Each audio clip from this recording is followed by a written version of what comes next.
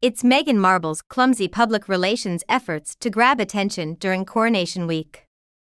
I think it was all highly predictable. This was pulled straight from Meghan Masterclass and How to Get Everyone Talking About Me Again. It's basically Hollywood advertising. The dramatic makeover, the basketball game.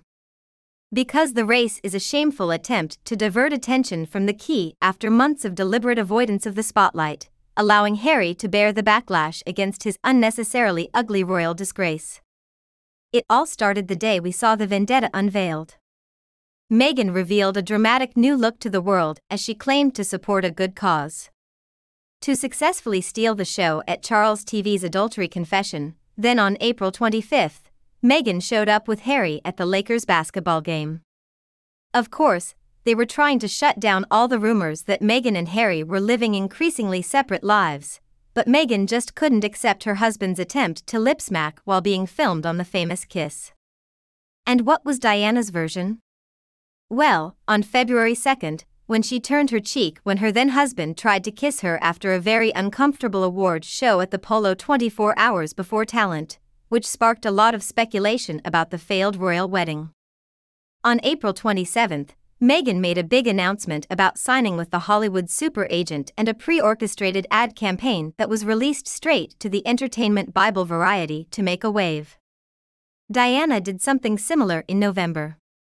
Diana used the media to report a partial return to work through the Red Cross after a year off. After discovering that Charles had vetoed a role as UK's Goodwill Ambassador, so she wouldn't distract from her charitable endeavours.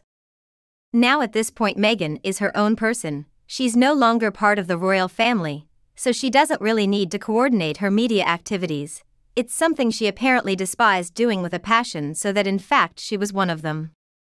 Buckingham Palace.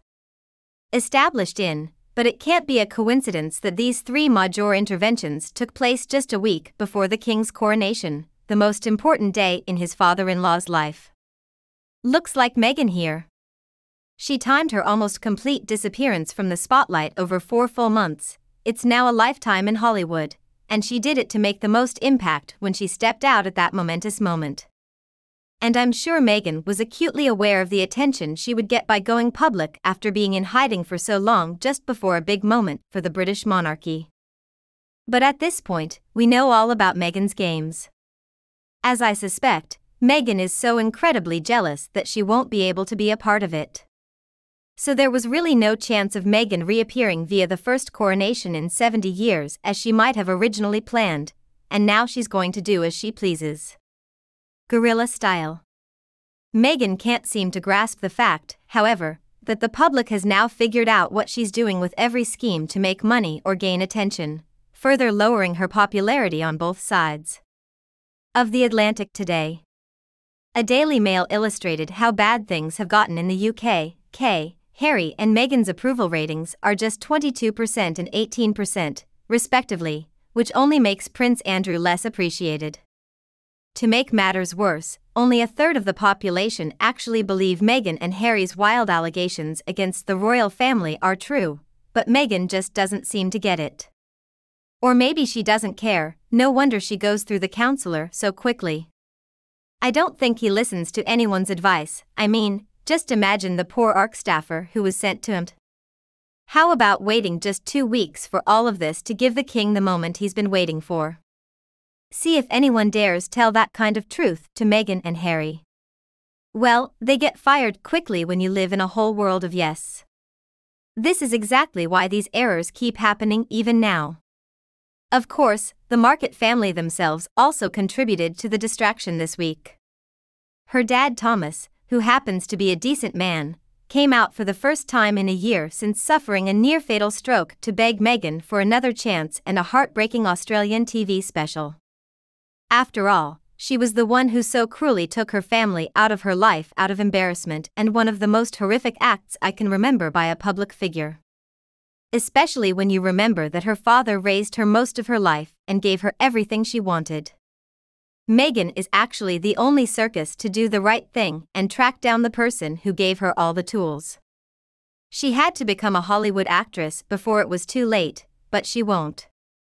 Instead, she'll continue to convince herself that her father is evil and doesn't matter anymore, even though he's alive and well and living in Mexico, not too far from Montecito anyway. Having a lot of her quirkiness and loyalty, Meghan is now surrounded by some of Hollywood's biggest beasts at the well, maybe to wake up people in Hollywood. He's just looking at his behavior over the past week, apparently designed to deliberately distract from the coronation. Thanks to her Mimi, Meghan Hollywood circus doesn't just behave like an icon. Instead, it fits so much better with a fallen star who had the chance to change the world within the royal family. But he allowed his inflated ego to ruin everything. We can't forget his shameful PR stunts, but at least now we can see his antics for what they really are and laugh. I also read that there was no invitation to the Met Gala because they weren't comfortable with Meghan's tendency to say too much. So it looks like she and Harry are slowly but surely being ostracized in the celebrity world.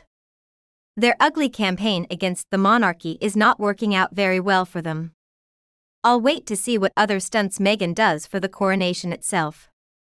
Maybe they'll post a fake photo on her birthday, just so it's the same day as her grandfather's coronation, or they'll do it right after. After all, Meghan's purpose in life was always been to become someone in Hollywood. Not just acting, but she also wants to be a producer. Now, Harry's usefulness in helping him achieve this goal becomes more and more limited. Also, only one reason people are interested in articles at this point is because they love to hate her, and when it comes to the coronation and all the events, the royal family will be at the center of everything. It will still be, unless one foot will just stand. He pouts as he will secretly watch every detail and keep a close eye on Harry's welcome.